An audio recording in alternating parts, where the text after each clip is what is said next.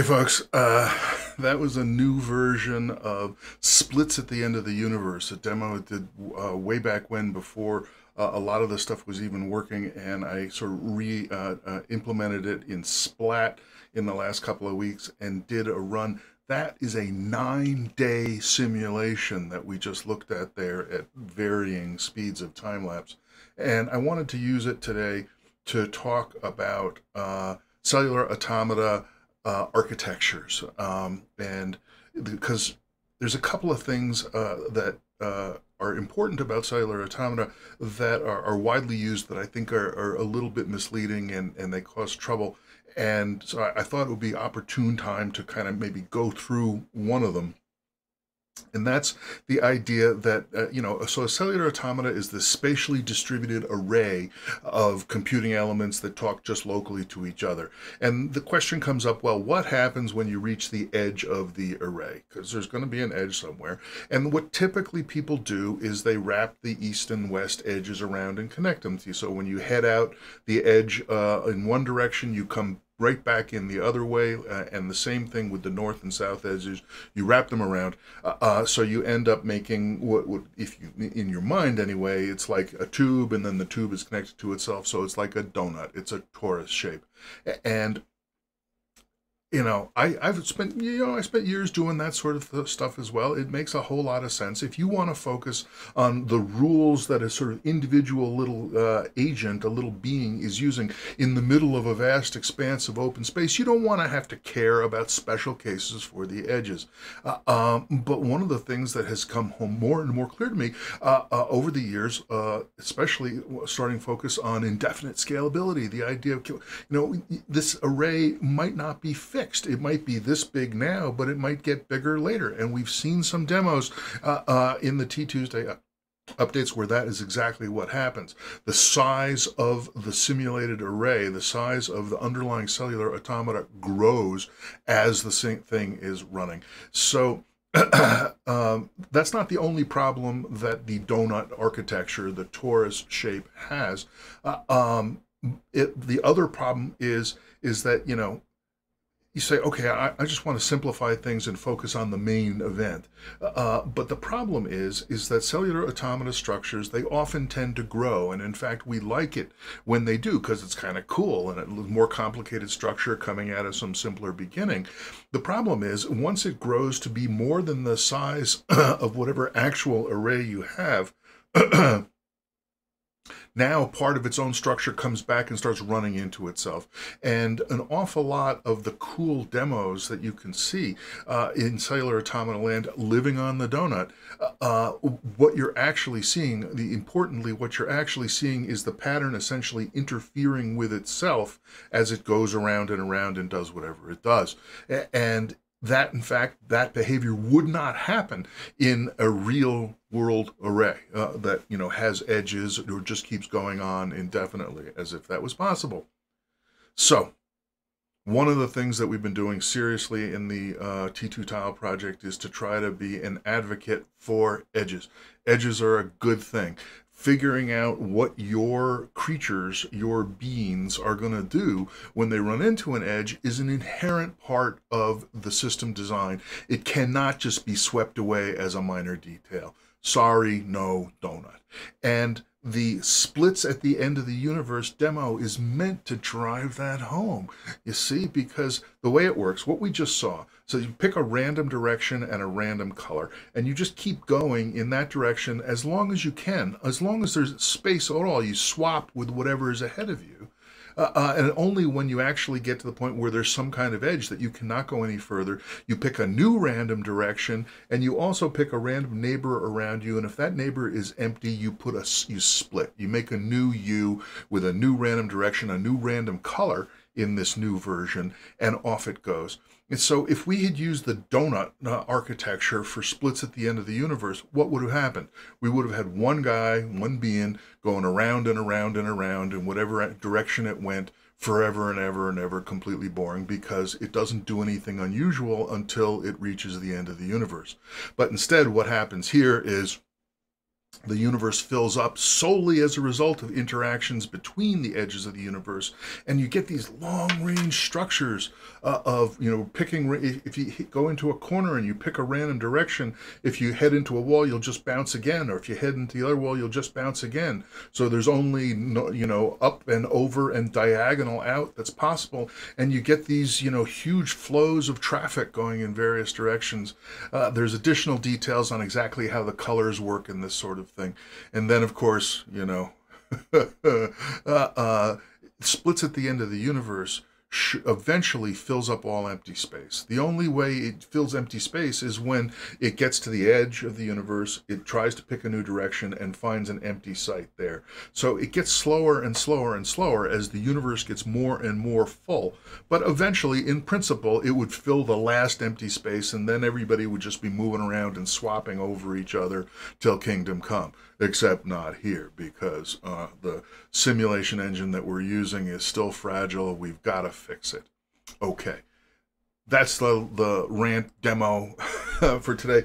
Got a bunch of other stuff. Let's go fast. So yeah, splits at the end of the universe, next generation. I'm gonna try to get an annotated version up on T2 demos before our next update. We'll see what happens. All right, we got research, development, outreach. The research front is, trying to rebuild the engine so that it won't be fragile in the way that we saw. That was pretty spectacular, wasn't it? The splits at a whole bunch of the grid would reboot because it got some, well, not reboot, the engine would restart because it got some horrible error, but there was enough splitting at the end of the universe beans around to start reinfecting because the whole thing didn't crash at once, and they actually managed to survive by dodging and bouncing and dodging and bouncing.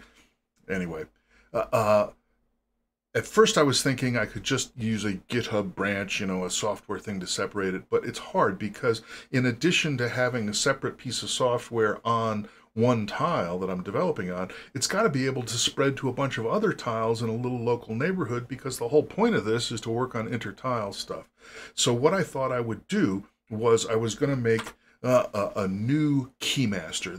The Keymaster tile that we've seen, it's the white one, is the one that actually has the crypto private key on it, so that it can generate packages that will get propagated by the common data manager out to an arbitrary grid.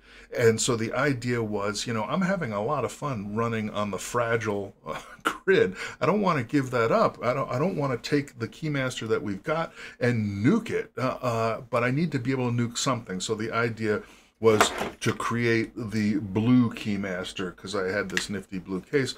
Unfortunately, I went through 2 tiles installing them in the blue case before realizing that there's, in permanent, all kinds of little teeny bumps inside the thing that cause it to push down on the touchscreen. So the touchscreen never works with the blue Keymaster. So that was the end of that brilliant idea. Instead, we have the gold Keymaster, which hopefully, yeah, here we can see. So it's not even really gold. I just used the gold Sharpie pen to make it be gold. And the idea is that this is going to be the one that we'll do the new development on, and the old original Keymaster, the white one, will just continue to be doing for demos and so on and so forth. And, my plan at first was just to have, take the private key that this guy was using and leave it there, and then put a different private key on the gold Keymaster, and otherwise let everything go through. But in fact, that turned out to be a problem. So at first I was right. So I was just commenting out the name of the old private key and inserting the new one, gold Keymaster. But that one didn't work, because now, I was only trying to change one package, the MFM engine itself. But if I didn't have the original other key in it, then all the other packages were rejected during propagation. So what I really needed was to have 2 different keys that would both be recognized, but have only one of them that was on the gold Keymaster, and the white Keymaster would not know about the other one at all, and therefore packages signed by the gold Keymaster would not propagate. And it turned out, I had actually implemented that. You're right. So this was the problem, that all the packages were getting dumped because they had the wrong key. But there was already support for having multiple keymasters, so now we've got the T2 keymaster. That's the original one that the white keymaster is using, and the gold keymaster has its own separate one. And it took a few little places in the code to fix it up, but now it seems like I can actually, really mess up the code. So for example, I mean, so this one, this is still running a Hugene because I haven't killed anything yet, but this guy. Right, he's running a splits at the end of the universe. All right, so see there he goes, bounced off, created a whole bunch. Splits at the end of the universe fills up space really fast because there's no reason why it can't. When it tries to bounce, there's lots of empty space, but then it immediately hits the wall, tries to create another one, and so forth. All right, we'll let these guys go. So that is the research front. The development side of things, it's just crazy. I'm calling the research front the software stuff at this point, and the development side is working on the grid. And last time when we built this risers to support to bring the grid up higher, after I got it all set up, I slid it over into the corner, into the position where it would actually go once there's 7 lotuses, but we only have 2 lotuses at the moment. And so a couple of days later, it was like in the middle of the night, it was like saying, well, I want to set up to do another run with the camera, see if I can get another good time lapse. I need to slide it back a little bit. So I slid it back a little bit, and the pipe dropped out of the ceiling like that, and the whole thing crashed, and it was a mess.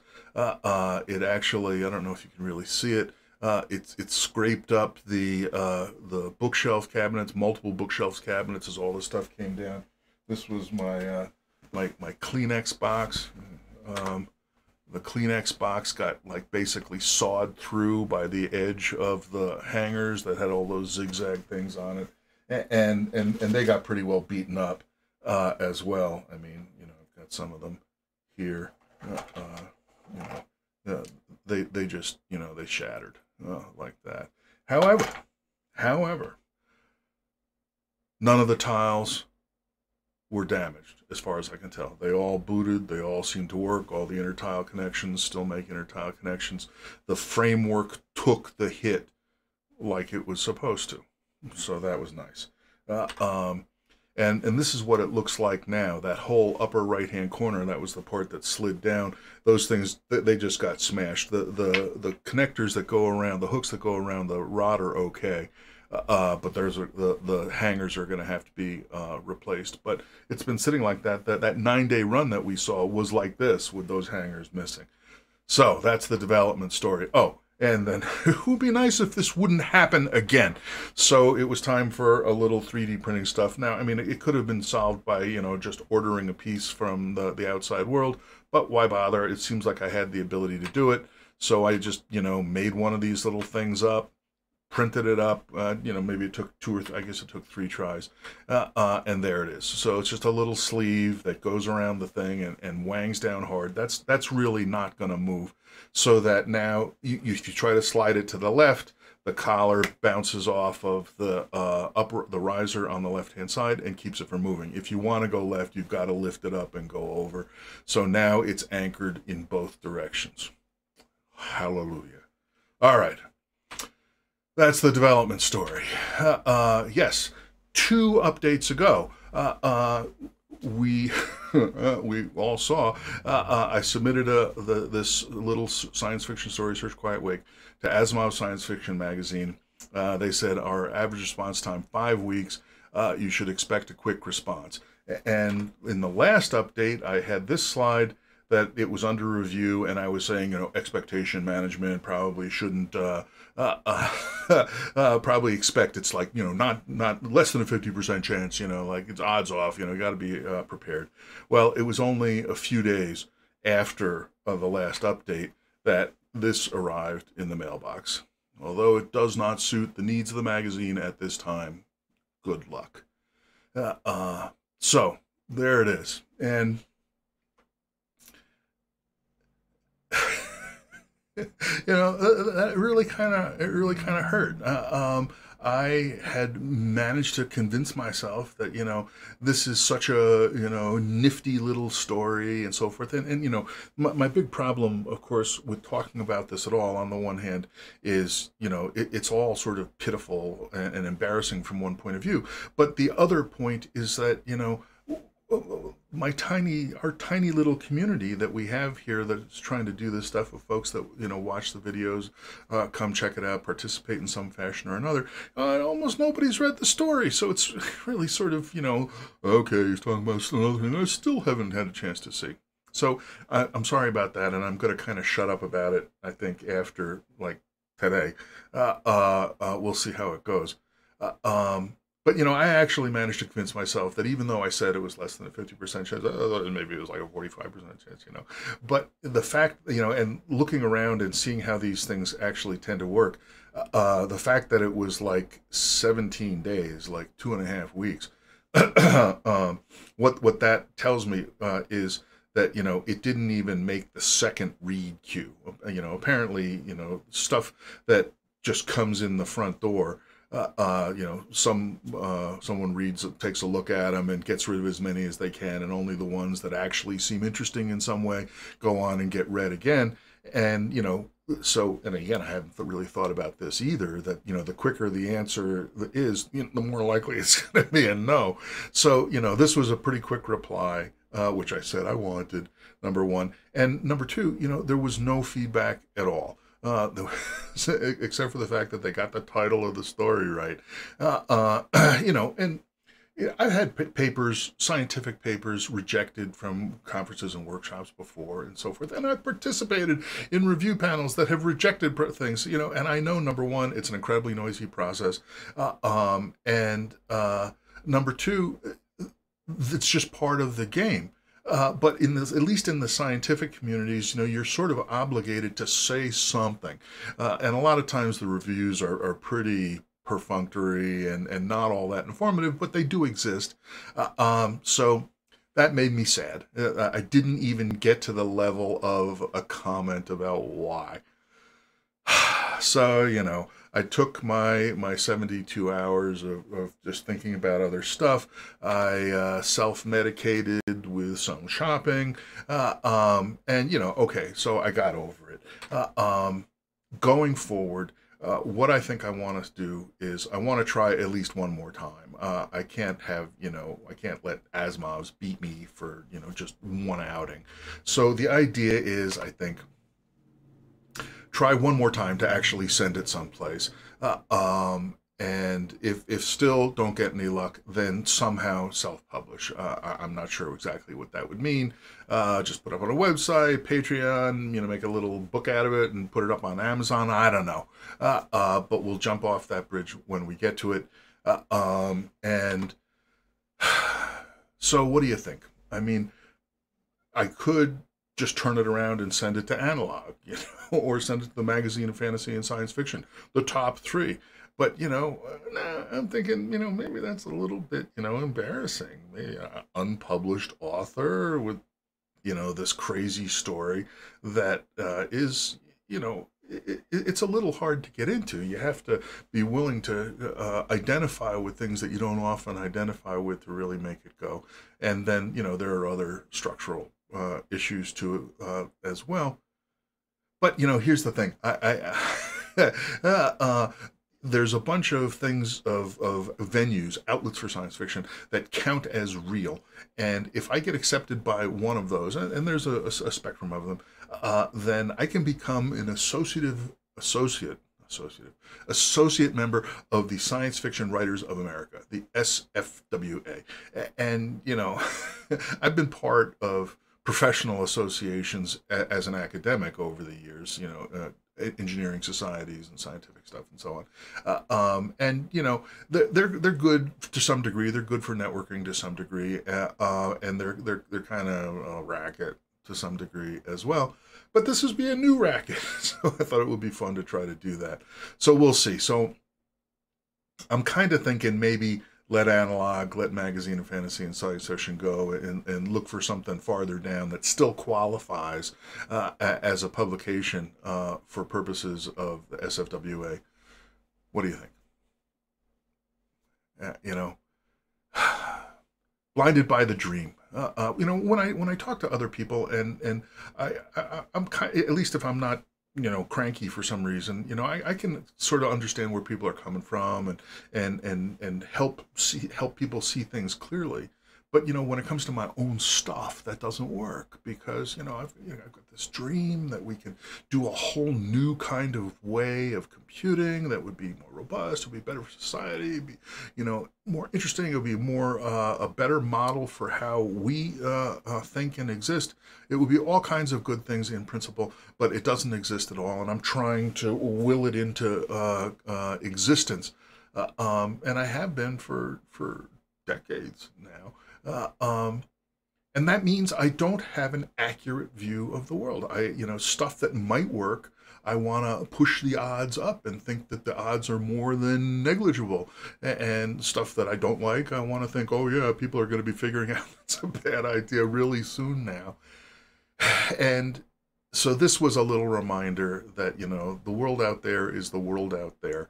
And when you have a dream, that's what you sign up for. So it hurts sometimes, but I am bent but not broken. We're going to keep on pushing. Well, it's a full court press at this point. We're going to keep on pushing all the possible ways we can and see how far we go. So anyway, that's the outreach story for this update, and I guess that is actually about it. I failed to welcome the nerds again. These are the same goals as last time. Have made progress. The GDRO user space spikes. The path is now open to that because we have the gold Keymaster and so forth. I have got some other stuff coming up in the next couple of weeks. In particular, I'm gonna do a panel discussion on self-organization. I think it might be 1 week from today, February 22nd. I don't have all the exact details yet and so forth, but it's associated with the guy Yosha Bach. I think that's the name. Who was the one who called me, the Bob Ross of computer models or something like that. So he invited me to do this thing, so I said yes. So we'll see. And I've got some scientific writing deadlines and stuff coming up early in March as well. So it's gonna get a little busy for a while. But I am enjoying being able to run these demos and catch another one. I have a whole nother one that I wanted to talk about, but I think I'm going to save it for next time. And so I'll stop here. And again, folks, thank you for participating at whatever level you can. I hope things are going all right with you. We're doing okay. And I hope to see you next time.